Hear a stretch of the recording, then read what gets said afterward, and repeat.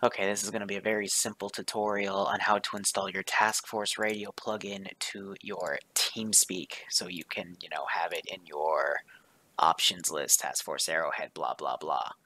So, really simple. All you have to do is go to your system file browser, go to wherever you have Steam. For me, it's my B drive. Program files, Steam, Steam apps, Common, Arma 3, Workshop. Now, if this doesn't appear for you because it's a hidden file, click on View, and then make sure Hidden Items is checked off. After you do that, this folder will appear. See if I uncheck it, boom, it's gone. Check it, comes back.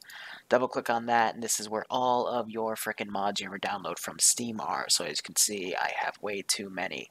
Go to Task Force Radio, go to Teamspeak, double click on that, install, yes, boom.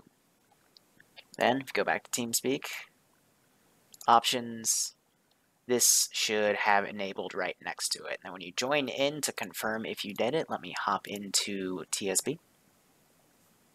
Connected. You will see this come up right here. Okay, it won't be that. Oh, great. I'm going to have to fix my plugin.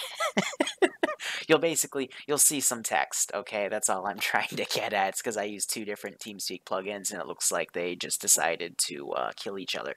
So anyway, thank you guys so much for watching. Go operate operationally. Enjoy the rest of your day or night. Otherwise, cheers and have a good one.